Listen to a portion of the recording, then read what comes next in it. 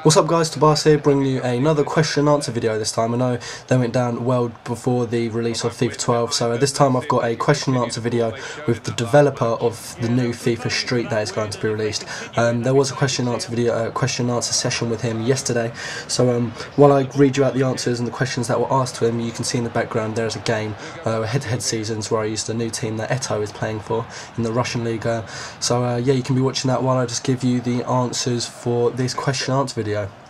So the developer of new FIFA Street is called Misra, and I think he was asked around 10 questions, and the first one was, how are you guys approaching the new FIFA Street? We notice a distinct lack of a 4 within the title, and his answer is, so this is a complete reboot of the franchise from our perspective. FIFA Street 1 and 2 and 3 were not made by the FIFA team, but they were not made from the FIFA engine. This is a chance for us to bring our own product for the first time. Just from that alone, you have a lot of depth you can get into in the FIFA Street games. They didn't have football as an early system.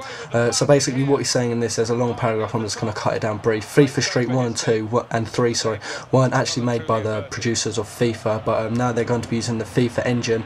So how you play FIFA on FIFA 12 is going to be the same way you play FIFA in the new FIFA Street, but for some reason they're not going to be calling it 4, they're just going to be calling it the new FIFA Street. The second question then is, what mechanics can we expect to see borrowed from FIFA 12? We have the latest innovation that FIFA 12 has, so impact engine and precision dribbling will be in the new FIFA Street. We've kept in line with everything that we've done, layered the street on top of it. So basically, I know we all know by now that precision dribbling and the impact engine is new into FIFA 12, and they're also going to be using that exact same system. Links back to question 1. They're going to be using it in FIFA Street, so dribbling is going to be the same as well as tackling. Can you let us know about any of the new game modes, online or offline? And his reply was, the career mode will be calling World Tour. It's connected social game mode. It's online if you want, but the best way to experience the game is when you're connected. You create yourself and get uploaded to the servers, just like your friends and other FIFA Street players. The idea of this is that you progress through your mode. You can build a team with yourself or with your friends and try to so basically, I know you could create a player in FIFA Street, so you can do that now. You can also create a team with all your friends, and then you can go through that. So basically it is like be a pro. You only yourself as a player. So that would be pretty good. I know when I used to play, because I used to play FIFA Street 1 on the PS2, because that's when it first came out, and I absolutely loved it, and I've never played it since. I've been making YouTube videos, or I've owned my Xbox. The fourth question then, FIFA Street will connect to EA Sports Football Club. Will we see any new features in that area? It definitely connects to the EA Sports Football Club, the idea being just as it is in FIFA 12. As you progress through the game and play it, you earn XP that contributes to your level and identity.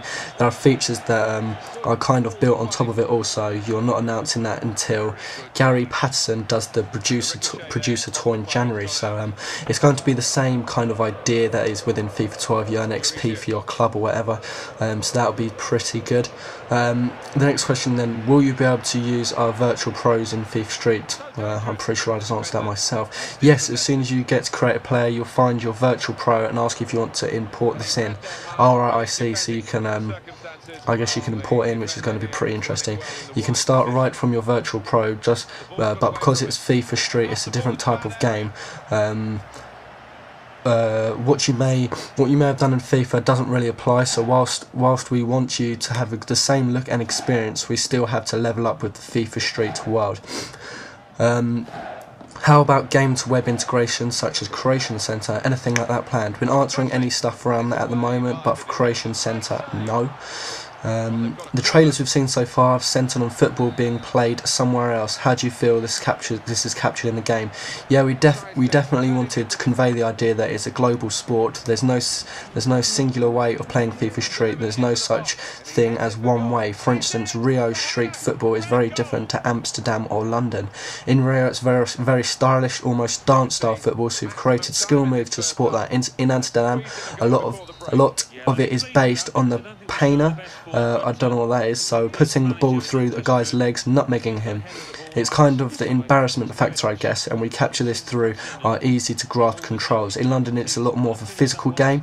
It's almost like you're taking the club's football experience to a five-a-side set in a caged environment. Again, the player impact engine from FIFA 12 lets us create that physical play, and you can be a bit more tactical. Ultimately though, it is up to the gamers how they want to play.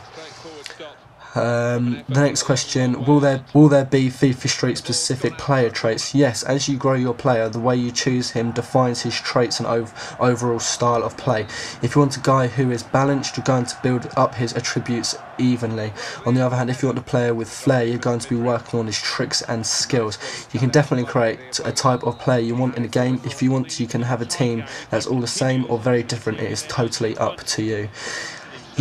Can you give us some more details on how wall play can be used to your advantage in FIFA Street? If you don't know what I mean by wall play, it's using the walls to your benefit within the game.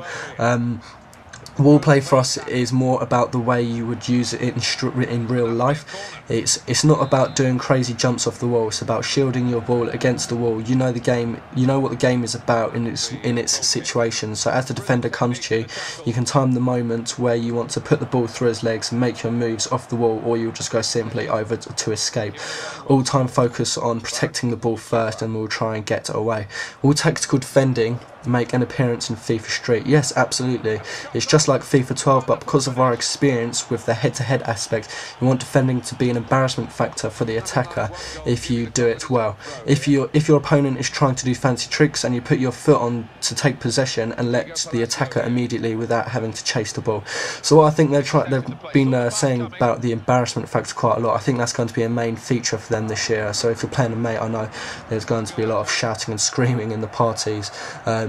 Because it is all about using skill and embarrassing the person you're playing instead of just going for the goals. How do you plan to capture different team styles in FIFA Street? For us, it's about trying to nail the individuals. So who are the guys that are a bit more skillful on the ball? You'd expect a midfielder to be more skillful than a defender, certainly a goalkeeper.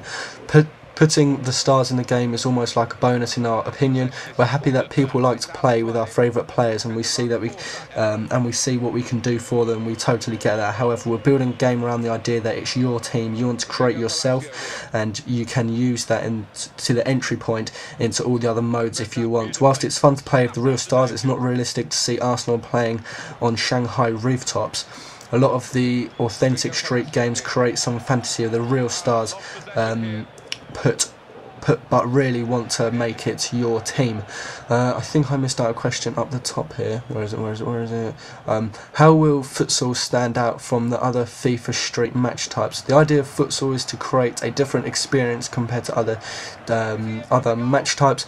It's almost like a graduation point well, this doesn't make sense. As you're going from wall play, where it's not really about the rules and the ball can't go out of the situation where you need to be a bit more careful in how you're passing and shooting. There's also going to be fouls, kickings, other futsal-based areas.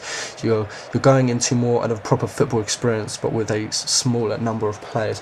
So I think this is going to be a completely new and different kind of FIFA compared to all the other years, because as it's just said, it's going to be created of the actual FIFA engine, which it has never been based on before. It's normally being based on their own FIFA Street engine.